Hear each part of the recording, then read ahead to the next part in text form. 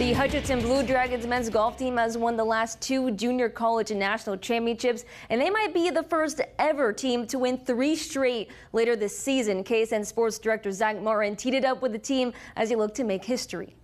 I think as a team we're really good. I think we got all the talent that we need really to win anything we want to win. I think it's just putting it all together and making sure that we push each other to be the best we can really. The reason the #1 ranked Hutchinson Blue Dragons may be able to pull off the first three-peat in junior college men's golf history isn't just because they hit it here and not there.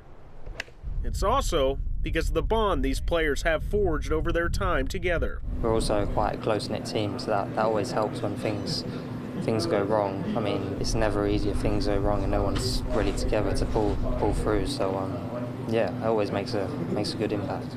Everyone contribute to the well-being of everyone in the team, and we look out for each other. Well, that's what's fun for me, is taking a different group of guys every year and trying to kind of, it's kind of cliche, but make a family out of them. With a team comprised of golfers from Wellington, Kansas to across the U.S., as well as England, Ireland, Sweden, and South Africa, this unlikely group of individuals has become a family, and an extremely good golfing one at that. Maybe the most talented team I've ever had, from top to bottom, and so far everybody gets along really well. And I think, if we start to peak at the right time and we're all getting along, I think that we'll be in the picture at the end of it.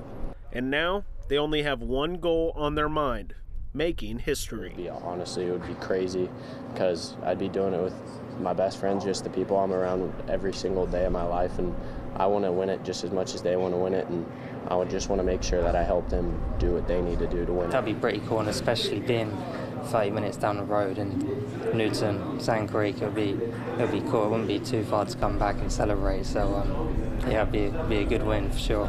Here for you from Hutchinson. Oh, that's going to be good. Zach Martin, KSN Sports.